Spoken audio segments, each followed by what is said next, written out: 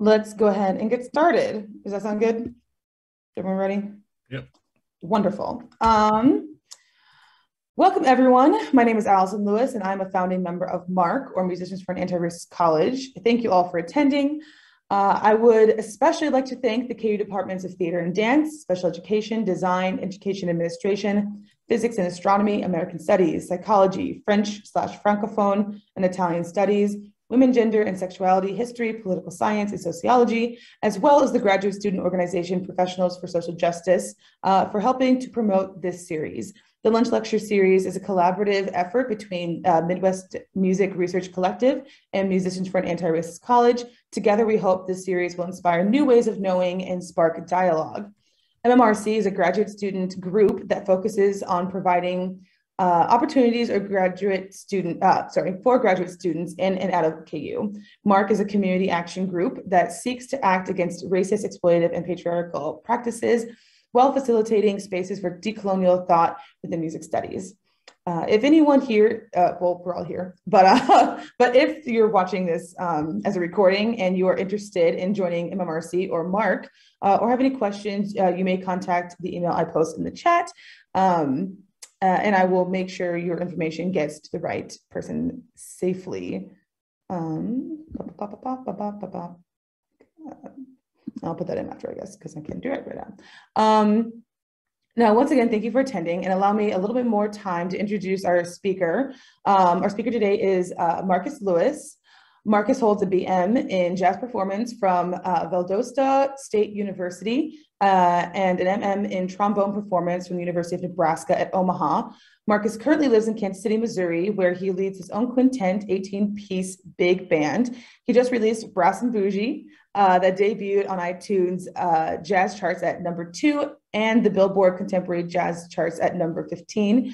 Lewis also has a passion for education, as he is the founder and artistic director of Future Jazz, a nonprofit dedicated to jazz education. In addition to that, he is assistant teaching professor of jazz studies at the University of Missouri, Kansas City Conservatory of Music and Dance. Marcus has performed at venues that include the Kennedy Center for Performing Arts, the Cladepedia, sorry, I definitely messed that up. Thank you. Jazz Festival in 2003 and the Jimmy Carter Summer Contact Series in 2008. As a sideman, he has performed at the 53rd Annual Grammy Awards, the 2010 New Orleans Jazz Fest, the 2011 Glastonbury Festival, the 2011 Nobel Peace Prize Concert, and the 2012 North Sea Jazz Festival, the Sydney Opera House, and for President Barack Obama at the White House in 2011 and 2012. Television shows include SNL, David Letterman, The Today Show, Jules Holland, Arsenio Hall, and American Idol. Marcus was awarded the 2008 Betty Carter Jazz Residency and the 2003 Outstanding Soloist Award at the Wichita Jazz Festival. Also, he won the Charlotte Street Generative Artist Award in 2018 and the 2020 UNESCO American Music International Innovator Award. Some notable artists that Marcus has performed and or recorded with are Aretha Franklin, Prince, Janelle Monáe, Bruno Mars, B.O.B., Jadena, Music Soul Child, Avery Sunshine, The Bar-Kays, Confunction, Quincy Jones, and Sugarfoot's Ohio Players. Marcus is a BAC artist, endorser, and plays the trombones exclusively. In addition to an active touring and recording schedule, Marcus stays busy writing, arranging, teaching, and leading clinics and master classes worldwide. Please remember to stay muted during the initial talk portion or unless directed to speak. Once the talk is over, questions will be accepted either by unmuting or sending responses to the chat. Their talk today is the state of jazz education in America. Please welcome Marcus Lewis. Thank you, Allison, and thank you, Mark, for having me here today. First off, I'd like to just thank you guys for having me and giving me the opportunity to speak today. I prepared to maybe talk for, 35, 40 minutes and then do some questions at the end. But if you need me to talk longer, I can. So the topic is the state of jazz education in America. And there's a lot of good things that are happening for jazz education, but there's some things that we need to also work on. So first, I want to talk about what we are doing right. So what we're doing right in jazz education is that it's expanding in schools. There are more schools that have jazz bands today than when I was in school. In the mid to late 90s, my school didn't even have a jazz band the first 2 years, my freshman and sophomore years. And so I was very sheltered and didn't know even what jazz was. Like my idea of what jazz was like the Lawrence Welch show on television, right? So really, again, I was so clueless. But we got a jazz band, and it was more actually like a pep band than a jazz band in retrospect. So for me to see that now in schools, high schools in America, at least 40% of high schools have jazz bands now, and which if we look at choirs and concert bands, it's an upwards of 80%. So we still have a ways to go as far as jazz bands, but we've made some steps in the right direction with having jazz in schools. And just music in general is so important for young kids to just to work with their current education of math, reading, sciences. A lot of schools have done away with the arts, and the arts are actually a great complement to those subjects. Some just quick statistics: schools with music programs have a 90% graduation rate, so that's really awesome. And a 93% attendance rate compared to schools without music programs, only a 72% graduation rate and an 84% attendance rate. So schools that have music programs have attendance rate of 93% as compared to 84%. So it's a drastic difference in just having a music program.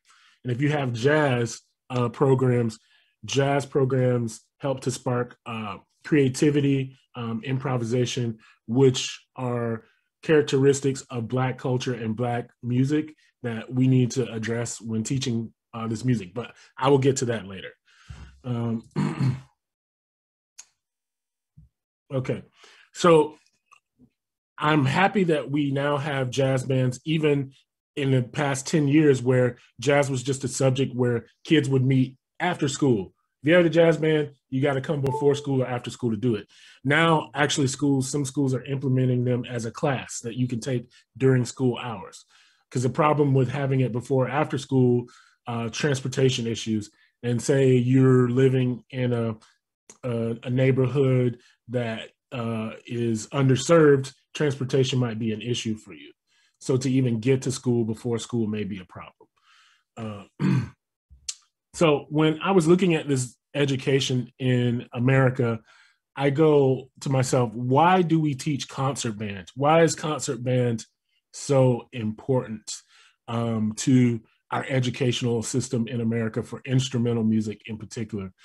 And, it perplexed me because it just really doesn't make any sense as far as if we're talking about America.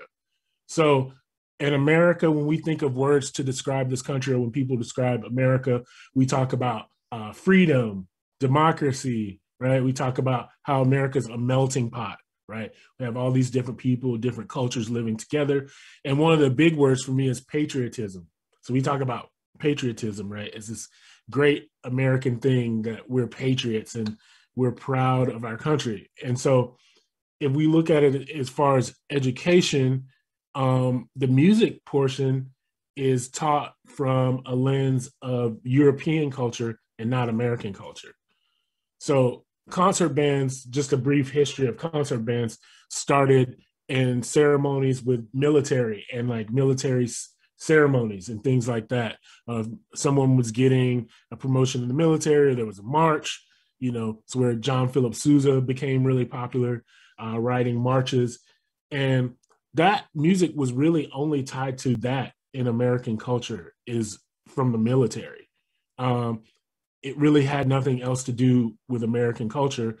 And then, of course, out of the concert band, we have wind ensembles, which we basically had to compose music for this ensemble to make it relevant in American history. It wasn't like the culture naturally gravitated towards this wind ensemble. So for me, the issue is, why are we teaching this to our kids as a part of experiencing American culture, which concert band has a very small place in American culture, and it's simply for military issues. During the 19th century, large ensembles and wind ensembles with percussion instruments were mostly of British traditions and existed mainly in the form of military band or ceremony festival occasions. So these are British, which are, once again, European traditions, not really American traditions. Okay, so now we have the concert band. And when schools do have the jazz band, we have what's called jazz ensembles, which are large jazz ensembles, okay, consisting of, 16 or more students.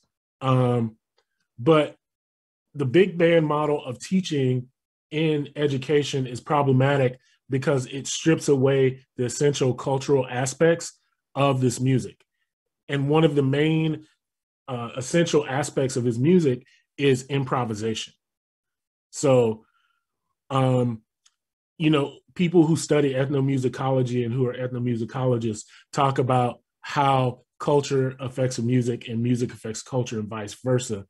But it seems like in America, when we come to talk about Black music or, Black American music of any type, whether it be jazz, R&B, hip hop, or things, we tend to extract those things that are palatable and that we can extract from the culture as American and do it. But we push to the side all of the other cultural aspects that actually matter to the culture.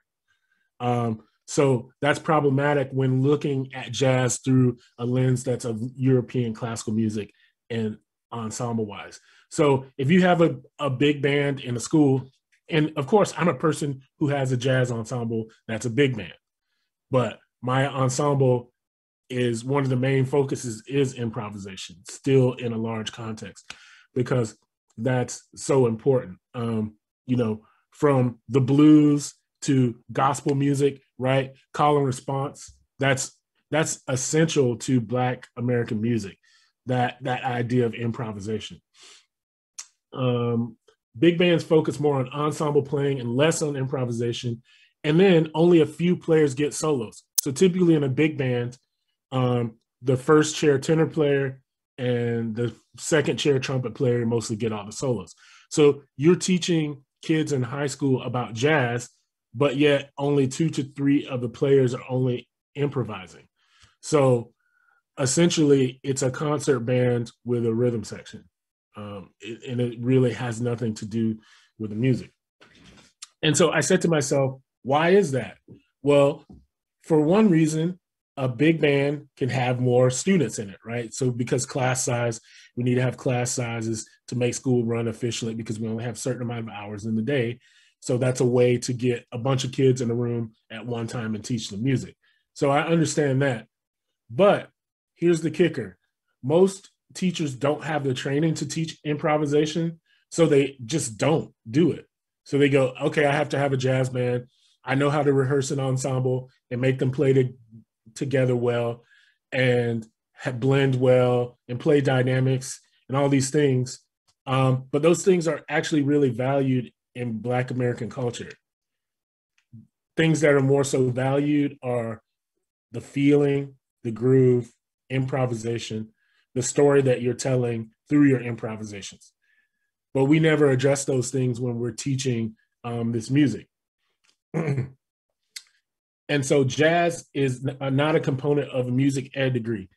So how is it that in America, you can go to a university of higher learning, okay, higher learning, and you get a music education degree, and then you don't have to take any jazz classes?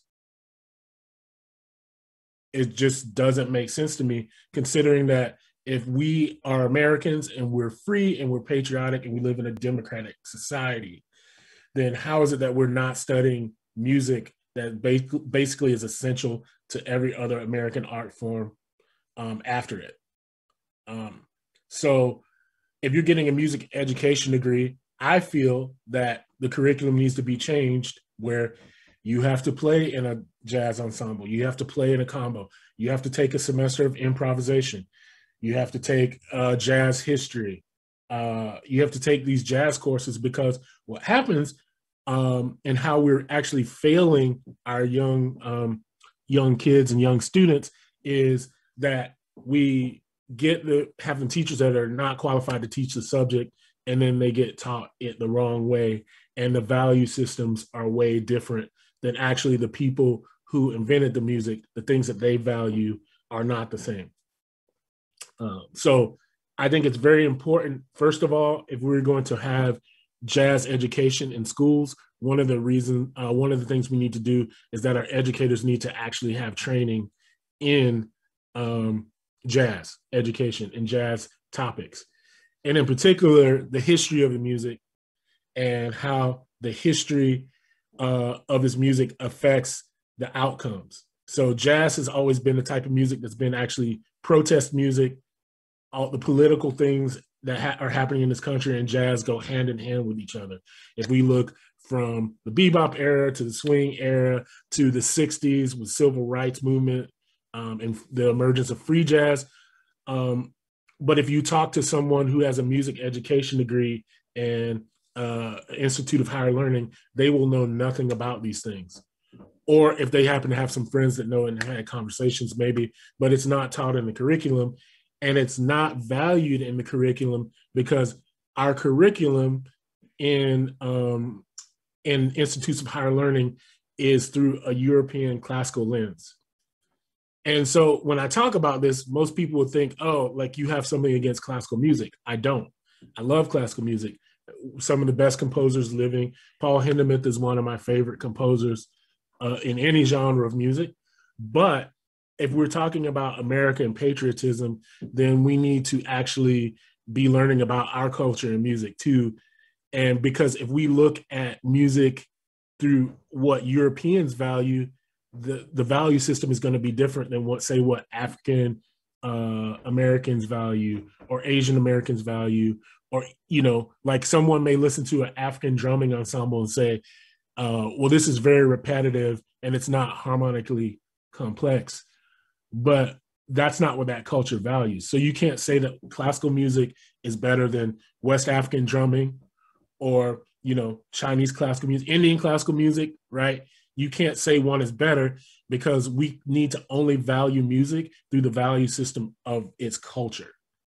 And that is super important. And I think that in particular with Black American music, like I said before, we tend to take all the cultural values out and we box it in a way that we can teach it through a European classical lens with things like technical ability, chord scale theory, like you play this scale over this chord or this idea over, and that's actually not how jazz is taught or how it's created. It's more so through an apprenticeship system where an elder musician is taking a young person under his wing and teaching them and allowing them to play in front of people and learning the music on the bandstand in real time.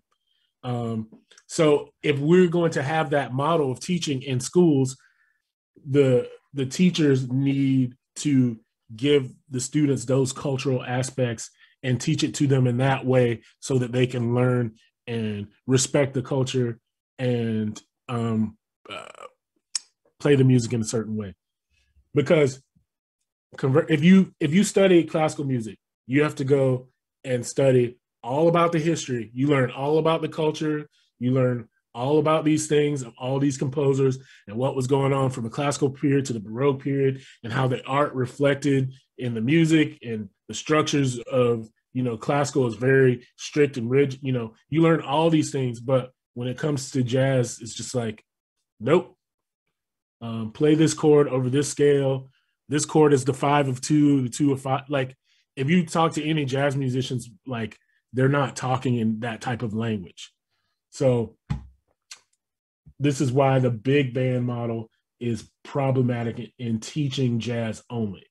It should be in schools, but we should also have more combos, more smaller group, that focuses more on improvisation and less on orchestration and ensemble playing, because those things really don't matter as much. So let's take a look at all the different periods in jazz history.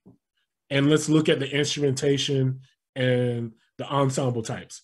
So jazz typically started in the early 1900s with Dixieland. So that's kind of like a bad term. So we now call it traditional jazz or trad jazz. But Dixieland or trad jazz consisted of players from anywhere from 5 to 7 players. So a very small chamber ensemble, right? That highly focused on improvisation. One person would play the melody, and then the other musicians would literally improvise their accompaniments every time. So highly improvised, right? And you were considered better or not with the level that you could improvise and how creative your improvisations were. Okay, so then we move on to the swing era. Swing era, this is when big bands emerged. This is when we have all the large ensembles. Kansas City, Count Basie, right? Duke Ellington, Benny Goodman, all of these bands, big bands. These were large ensembles. And because we had large ensembles and the music was for dancing and selling alcohol, there was less improvisation because the people wanted to be able to recognize the arrangements so they knew when to dance and when to jump and when to go crazy. So, but this period was only about 10 years in jazz history. And then next is bebop. So bebop is actually a reaction to swing era. So jazz musicians really hated the swing era because this is the period where they were making the most money. This is the swing era is when jazz became popular music, the most popular music in America. And the musicians actually hated that because they felt like their music was more artistic and they didn't want people dancing to it. They were creating higher art. So bebop essentially came about as showing more players being more virtuosos. The tempos were faster, so fast that people couldn't dance to them. The melodies were really angular and unrecognizable to some people, so not big band. And these were either quartets or quintets. So the most bebop, the largest ensemble you would see is 5 people. Cool jazz, smaller group. This was a reaction to bebop. People thought that bebop was too fast, too crazy, so jazz should be cool. All the cool people, play jazz. So this was like when your beatniks came around, like that whole, smoking the cigars and the pipes, those guys. But this was small group. I think the largest group that was recorded during that time period was an album called Birth of the Cool by Miles Davis. And that was a group of 9 people. Then we had modal jazz, one of the most famous records of that time, Miles Davis Kinda Blue.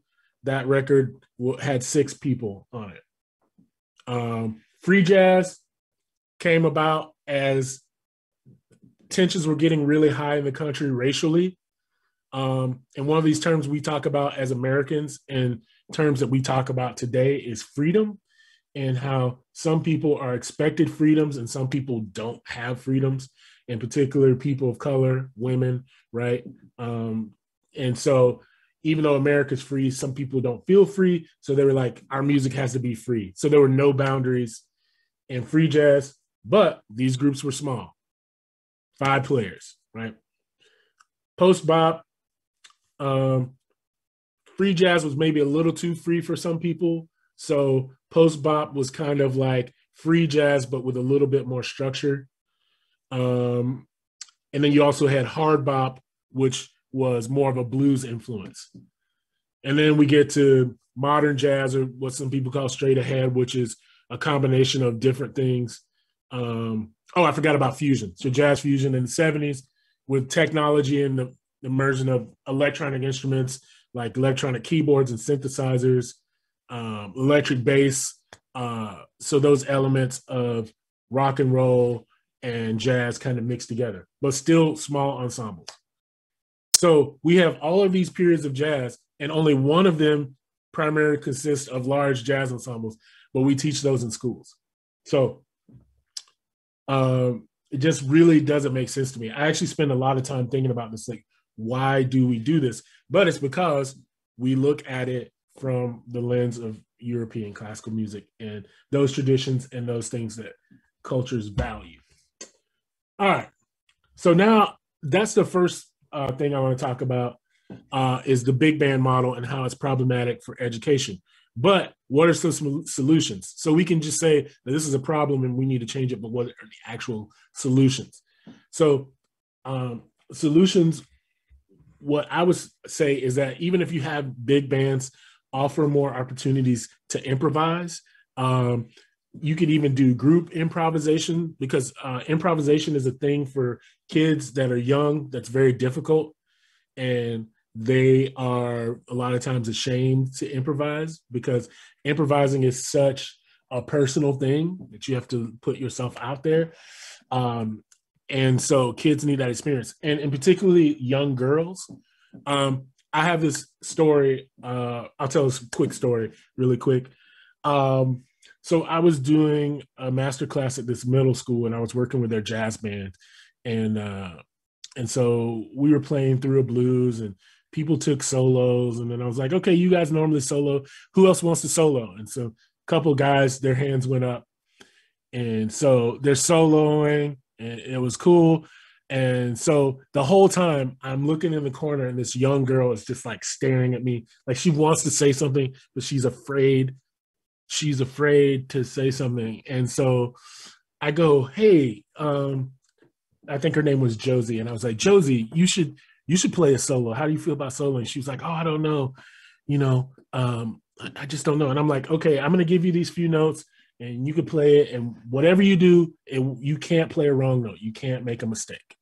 And so after I said, you can't make a mistake, she was like, okay, I'll do it. And so she played, and it was actually really good. And for her first time improvising, that's usually not the case, but it was pretty good. And so everybody in the class clapped for her. And I was like, all right, who else wants to solo? And 4 other girls' hands shot up because they needed to see a girl do it first, because, jazz is a male dominated thing, and I'll touch more into that later. Why it's problematic, but it's a male dominated thing. And that one of the girls actually wrote, her teacher gave me a letter and was like, thank you for doing that and giving me the opportunity. I just didn't know girls could solo because girls never solo. So I just never even asked to do it. So we definitely need more examples of that. Young women in jazz and examples of them doing it, because people need to see examples of people that look like them doing things in order to be able to see themselves in that position. All right. So the next point I want to talk about is from a cultural aspect and how we have a lack of people of color teaching in the university system. That's a problem. And I just want to preface this by saying, when I say these things, people think that what I'm saying is that people who are not African American can't teach jazz, or people who are white or whatever can't play jazz. That's not what we're saying at all. What we're saying is that there are not enough representations of Black Americans and people of color in this music, and in particular in higher education, and in particularly in jazz programs. So I'm at UMKC now, and there's 2 full-time faculty in the jazz department. That's a whole nother issue that we could get into, but I only have an hour. So, and the rest is adjuncts. And it is an anomaly that both of us are African-American. My boss is African-American, and I am, of course. So that's a rarity. Most jazz departments actually don't really even have any African-Americans teaching at them, because the way the education system is set up in America is that you need typically a doctorate to teach in places. So how you get a job in America is you go to school, you get a bachelor's degree, you get a master's degree, go straight through and get your doctor's degree with no performance experience at all. And then you go teach music, that you have no connection to the culture with.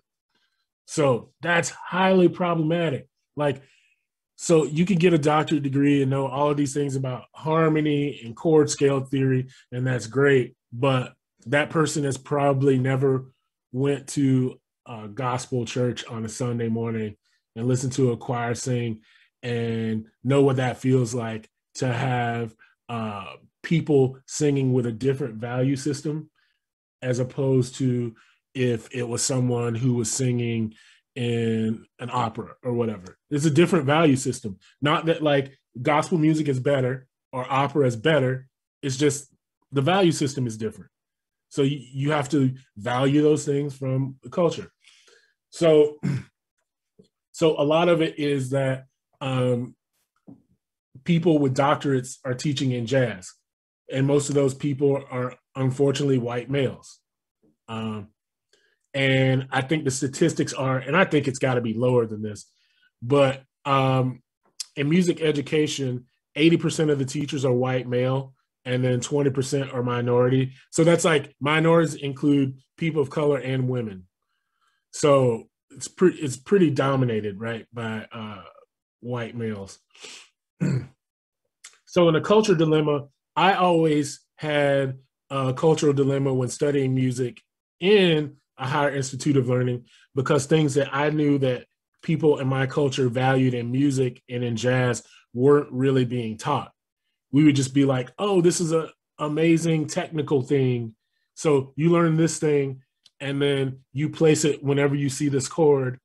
And then, you know, like we can grade you on that. So that's good. Like you can play this technical thing, and that's not really what it's about. Like jazz and improvisation is about making a connection with your audience, and it's a shared experience that you have to give up of yourself, some of yourself to the audience.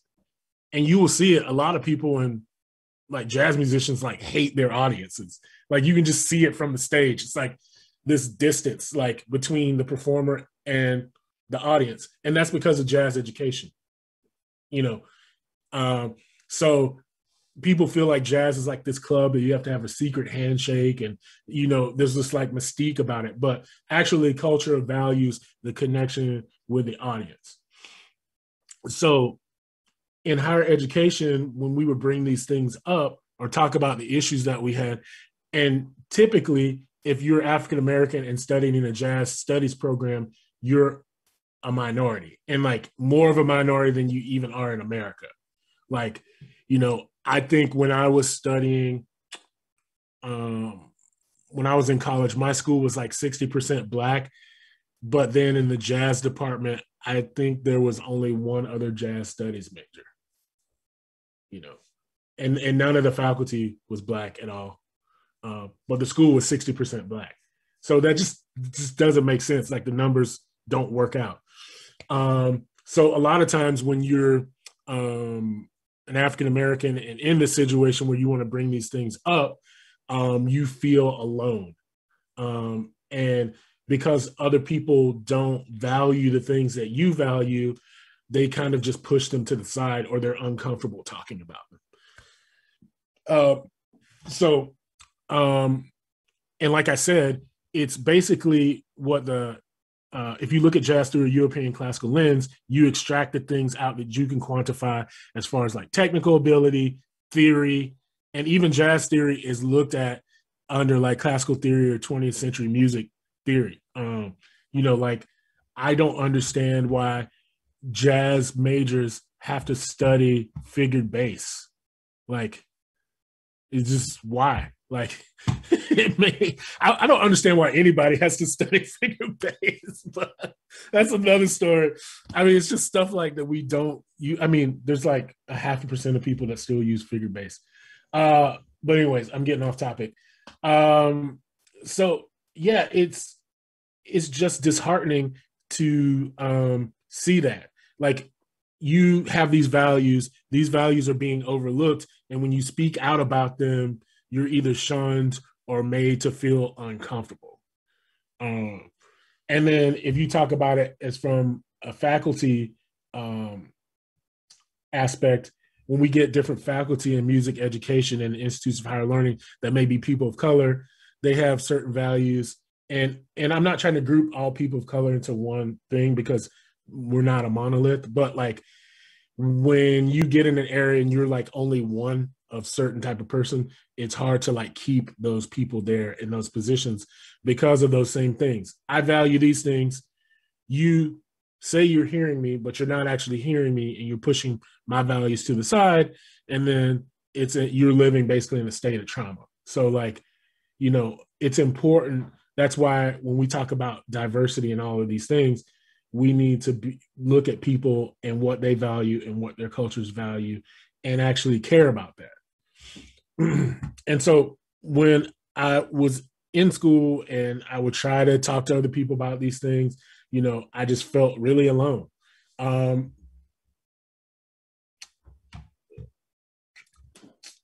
right. So one of the things that is valued in this culture in jazz is the emotional aspect, right? So what emotion are you creating? How are you able to captivate an audience? But in jazz education, what we value is if someone can play really technically well and a lot of fast, like flashy, like virtuoso type things, that's valued with a proper chord scale theory. And it's like, oh, like this person played this sick 2-5-1 lick. And it's like, okay, that's great. But like, what were they saying? Like your audience member or the culture that you're playing for doesn't really care about that. They care about the story and the emotional aspect, you know. It was very interesting. And I would say I'm actually guilty of this, going through this system of, you know, this educational system. It changed me, and I had to take a look at myself personally, because I started to value things that maybe weren't as valuable to the culture. So like there was this song, I'll never forget it. There was this jazz version of the song by SWV, and they're like a group, all girl group, R&B group from the 90s. And so I was like, this arrangement was super complex. And so like, I'm, you know, in school and I'm like, oh, this is awesome. And like, and I knew my dad knew the song. So I'm like, play the song for my dad.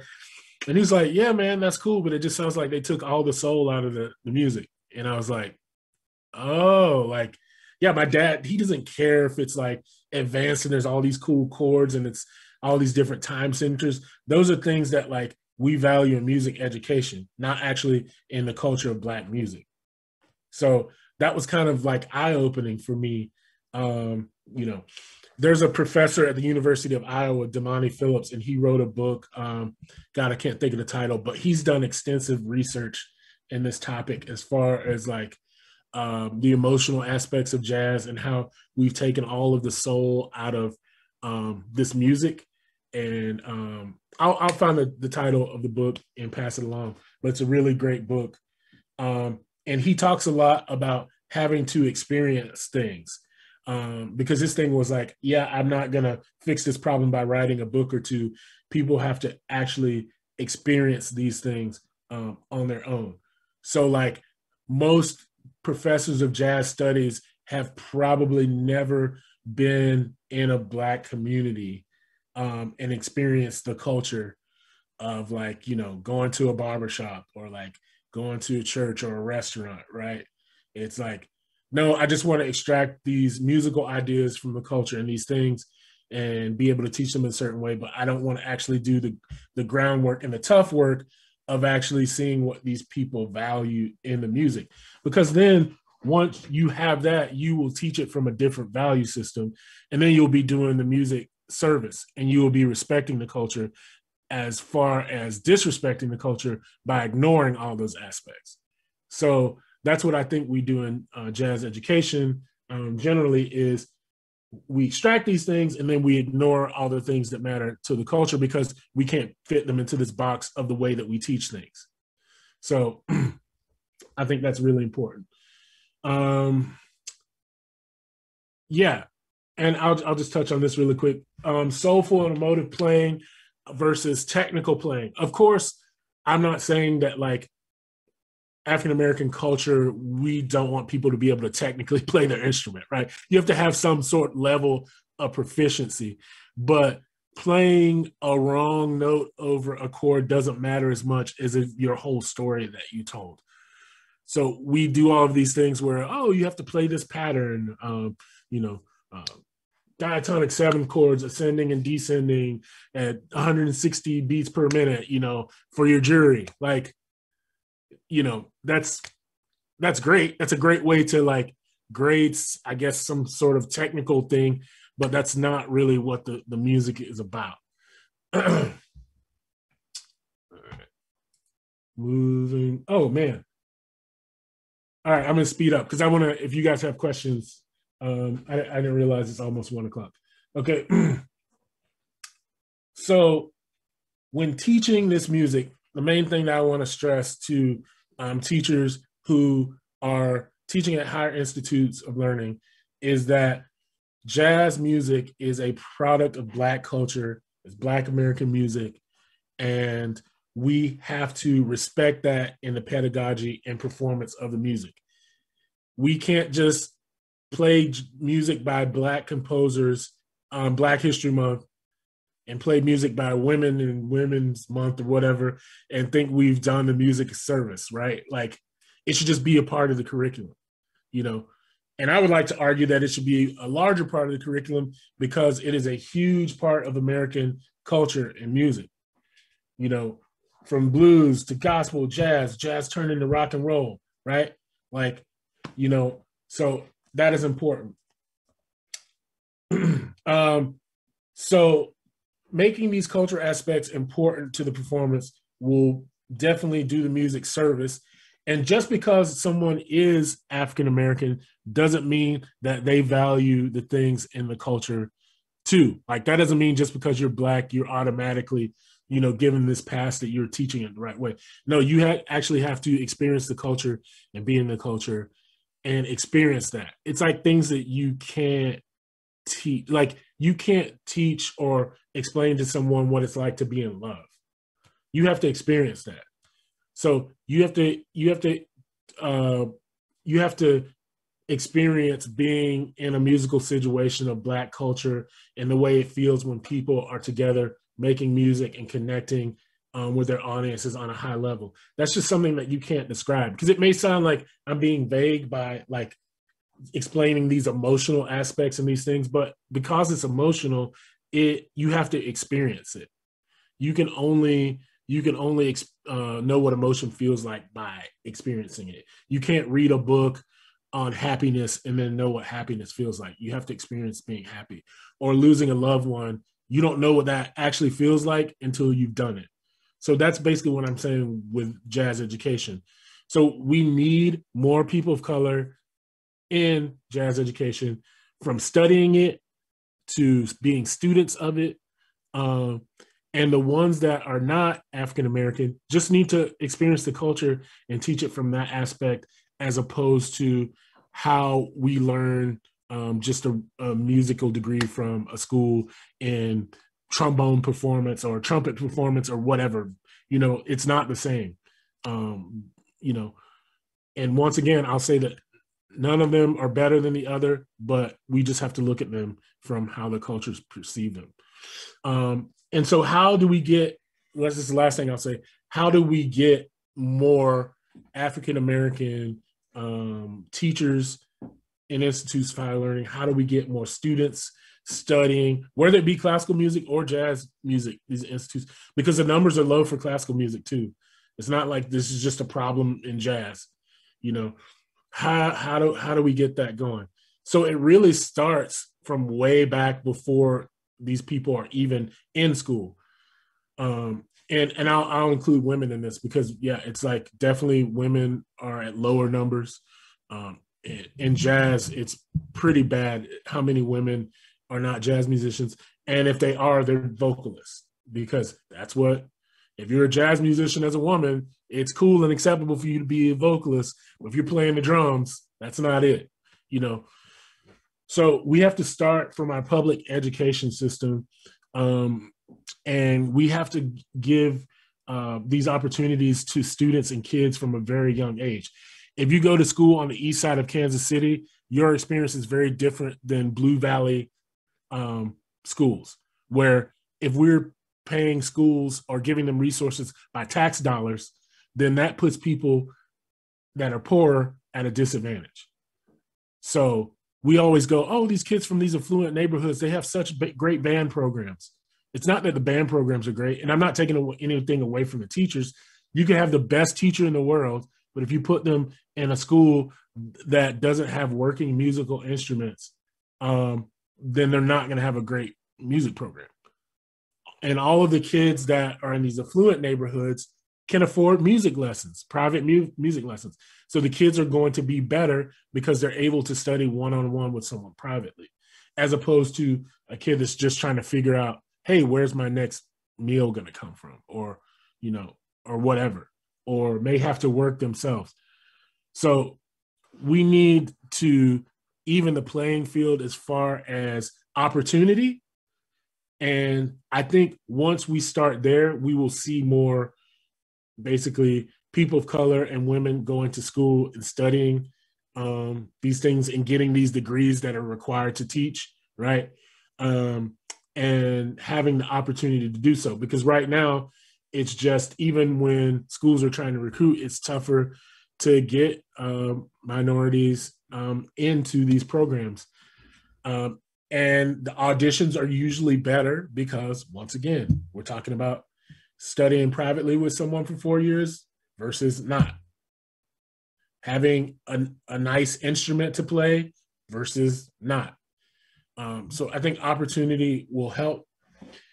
And then, of course, once that happens, we need to even the playing field on in the hiring process at these universities, because a lot of times, once again, what we value when hiring someone. So I don't know if any of you guys have been on like student committees for when you're hiring faculty, and it's like what they value. Sometimes if you're a theory professor, or, whatever, and you're looking at someone that's coming in as a jazz person, maybe not that they have a doctorate is, maybe if they have a doctorate, but look at their performance experience.